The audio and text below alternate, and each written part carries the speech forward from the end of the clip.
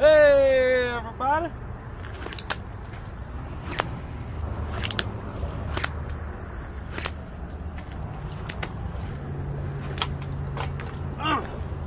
In today's video, we're playing around with a staff sling, seeing if I can figure out any tips and trips for a staff slinger that hasn't really done it before, y'all.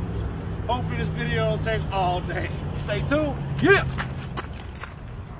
Alright, y'all, let's try to get us a little distance with this thing. Aiming is pretty difficult. I ain't gonna lie.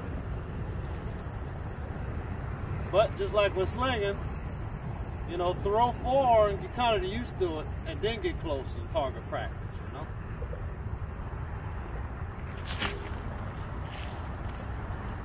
Alright.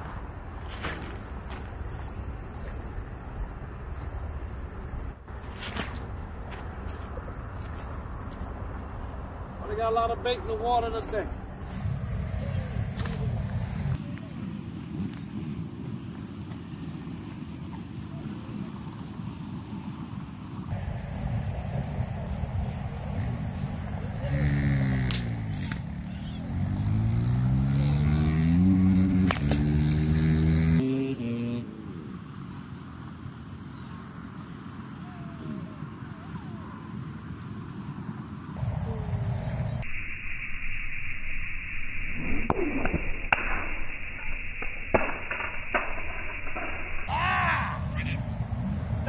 Baby.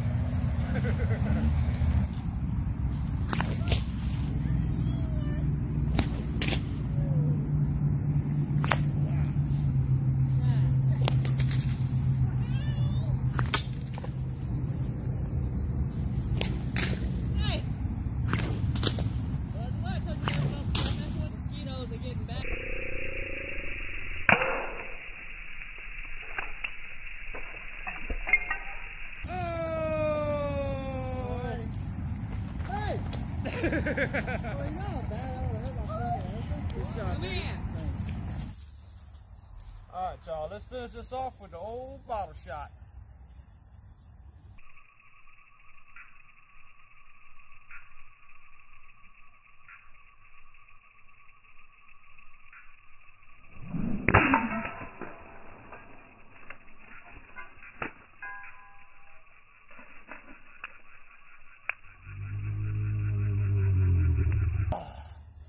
There it is, y'all. There it is.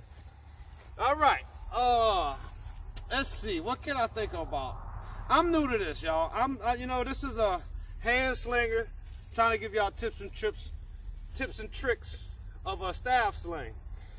So if I have a few things I can think of, I could be wrong on all this, but I do think that rocks tend to go the same way as they go when you're slinging. A smaller rock, low left. Bigger rock, high right. Could be wrong. When you're slinging, you need to kind of think about the weight back here, because if you dip, that happens. Okay, so you don't want to dip, drop it, and throw. And if, I don't know, it seems like if you go too fast, you don't let the weight do its thing, that doesn't work too good neither. And the way I think about it as just a long arm. You know, think about it as a big, you're going like this. You know, so you're trying to hit this angle, it's going down like that. You know, if that make any sense. You know, because you can either go like swinging like that, or you can kind of jerk it like that, you know. And I got better luck doing a whole throw like that, you know. When I'm slinging personally, all right, I go over the top. So my rotation's usually going down. Most Paracord slingers, they go from the bottom up, and the rotation's up, like they're throwing the ball up, so it curves up, if anything. With this staff sling, when you throw it, it feels like the rock has a backwards rotation, because I could throw some small rocks that's like flat, and when I throw them, it's like, it goes up. So that might be one advantage to a staff sling of a hand slinger, is the rotation of the rock will let it go further. So, you know, with that being said, also today I introduced a beginning slinger to the staff sling, and she liked this more than a hand sling. So I can see how the popularity of these could be better. But she also did say it's going to take her a long time to learn how to aim with these, which to me is the biggest problem.